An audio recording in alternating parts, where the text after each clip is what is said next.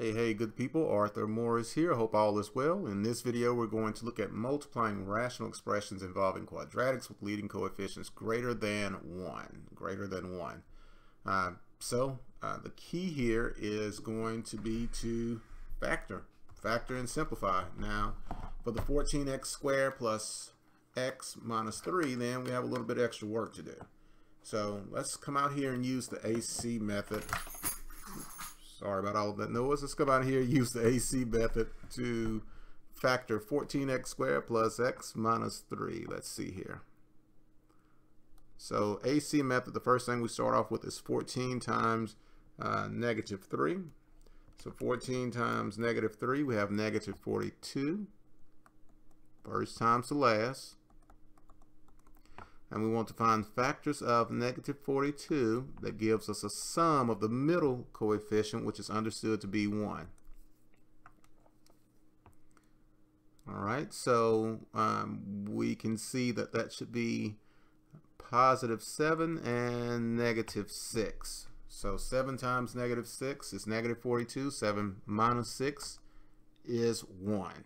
Or 7 plus negative 6 is 1. So 7 and negative 6 is what we're going to use. So I'm going to stay over here and factor this out. So I have 14x squared. I'm going to rewrite the 1x in the middle to 7x and negative 6x, or negative 6x plus 7x, and then keep the minus 3. That was the last term there. And then remember, from there we make two groups. So 14x squared minus 6x plus 7x minus 3.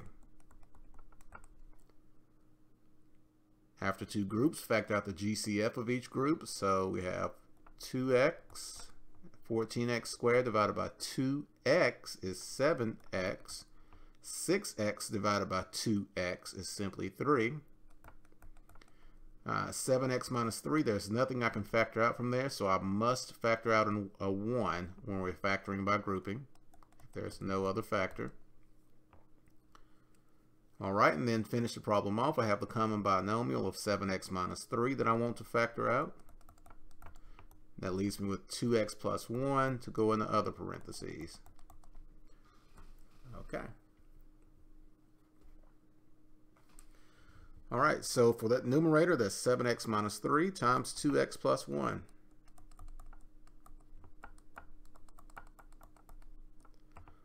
For my denominator, my first denominator there, I have a GCF of 4. So I need to factor out a 4 from the 4x and the 8. So if I divide each one of those by 4, that leaves me with x minus 2.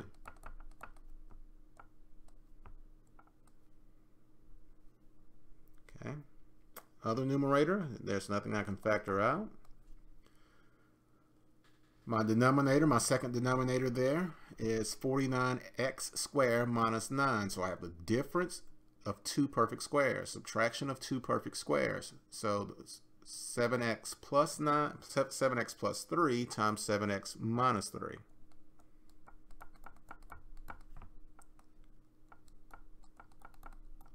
So this all comes down, a lot of this comes down to factoring, using your factoring methods. So make sure you continue to practice on factoring.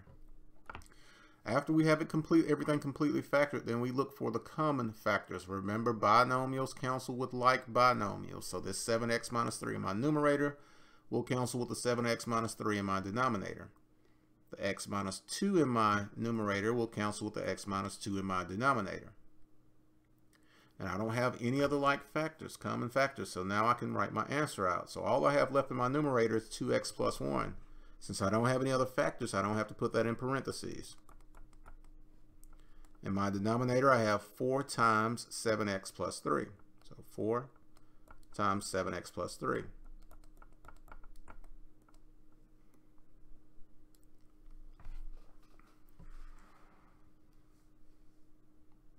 Alright, again, it's all about factoring and simplifying. I hope you found this video to be helpful, and I will see you on the next one. Thank you.